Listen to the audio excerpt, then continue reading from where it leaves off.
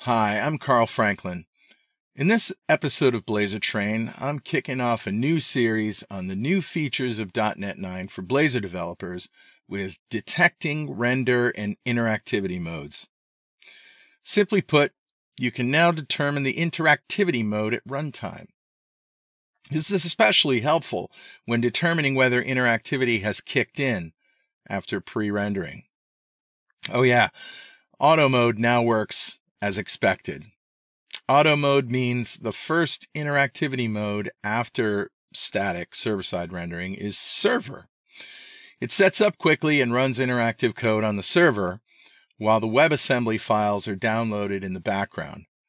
After the WASM files have been downloaded and the page is refreshed, interactivity switches to WebAssembly. This is particularly helpful and it works great now. And that's coming up right now, right here on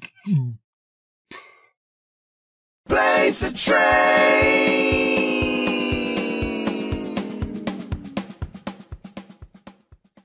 So with this demo, I'm going to create a new Blazor web app.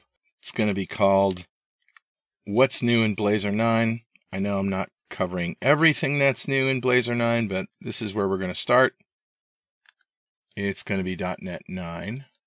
It's going to be auto mode and global location.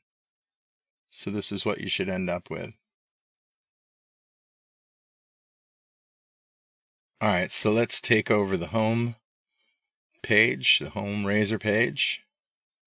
All right, so let's talk about this guy right here at render info.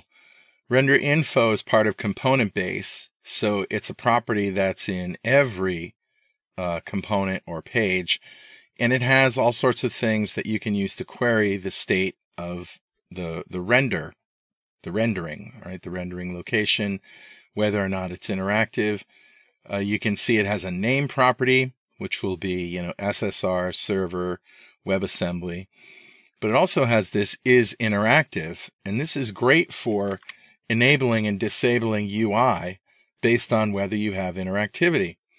But if you're pre-rendered, the buttons just don't work. So it's nice to disable the UI or put a loading spinner or something like that if render mode is interactive is false. And I also have a button click here with a set message handler. And all we're doing here is saying button clicked at yada yada time. And that's just so that, we know we have interactivity, we know it's working. So let's see what happens here when we run it. Okay, so static means server-side rendered. That means there's no interactivity. But now it jumps to server. And because we have interactivity, we can use the button click. Okay. So now all of the WebAssembly files are downloading in the background. And if we wait long enough, and we refresh,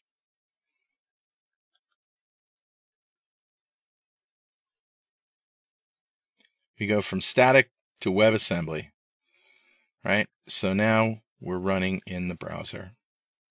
Now there's another property of the component base, which is assigned render mode. And this is the render mode that you specified when you created the project. So server, WebAssembly, static, or auto. In our case, it's auto. So this isn't something you would typically show the user, but it is useful for you in your code to determine what the intention was.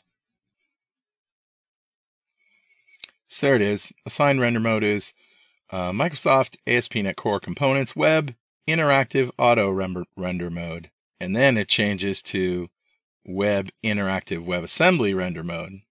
So there you go.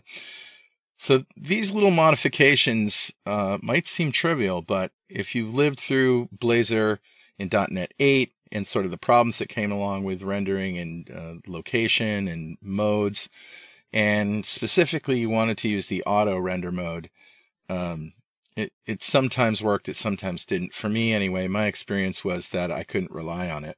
So I'm really, really glad to see that Microsoft made this right in .NET 9, and I would encourage you to use auto mode now.